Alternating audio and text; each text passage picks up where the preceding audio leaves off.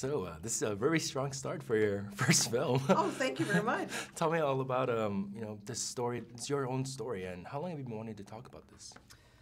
Well, I guess I started writing about it. I feel like I started writing about it 20 years ago.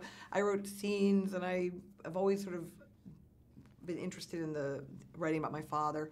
And then I had children of my own, and I saw everything differently, and so I just wanted to write a portrait of a man. I wanted to write a movie about a man who struggles with mental illness, but humanize this person, and someone who's loved and who loves his family, and I thought that was a story that needed to be told.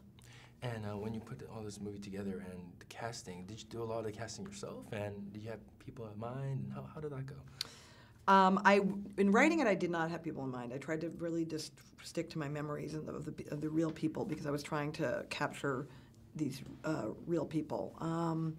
Then, once I'd finished the script, it was sent to Mark Ruffalo, who, from You Can Count on Me, I felt like he understood a lot of the issues that I was writing about, and also could play it in a very real way. He's got those great soulful eyes, and he read it. He really responded to it, and we met, and I just knew that he was funny. He was funny. I could see that he was a good father.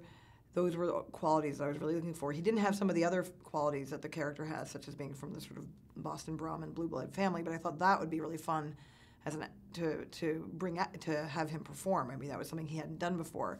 Zoe was similar in that when she read the script, she said, "I'm laughing and crying on every page." And both of them understood the life that the life in it, the fact that I was going for something that was not a really sad story about a sad topic, but that had a lot of humor in it and a lot of warmth. And your daughter plays like your version. A version of me. Yes, a way better version of me. How was that, like, just directing her and all of that? And it was bizarre. I can't even, it was so strange that I haven't even thought about it that much. I mean, I haven't analyzed it. It was just this thing we did that she'll write about in 40 years.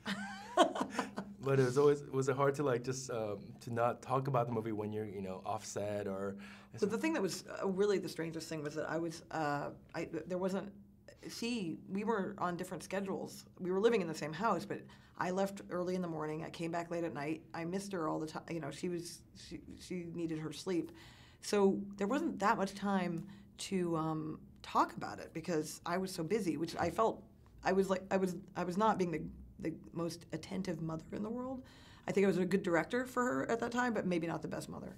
The one thing I remember, once we went to the library, we both fell asleep in a chair on Sunday. We fell asleep in this chair in the library for 2 hours in public.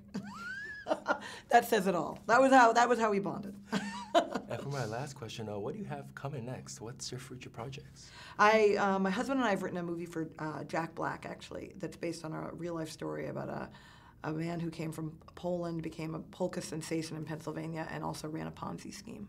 So it's a true-life crime comedy with a lot of singing and dancing and crazy costumes.